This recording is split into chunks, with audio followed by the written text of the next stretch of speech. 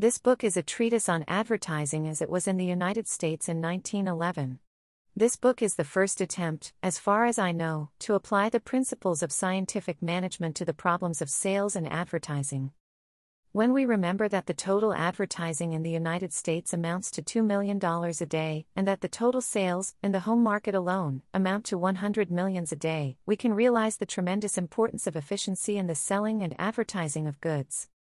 Too much of our work has fallen into ruts, into the easy ruts of habit and routine, and it is the purpose of this book to point out that there is a better way to do what we are doing.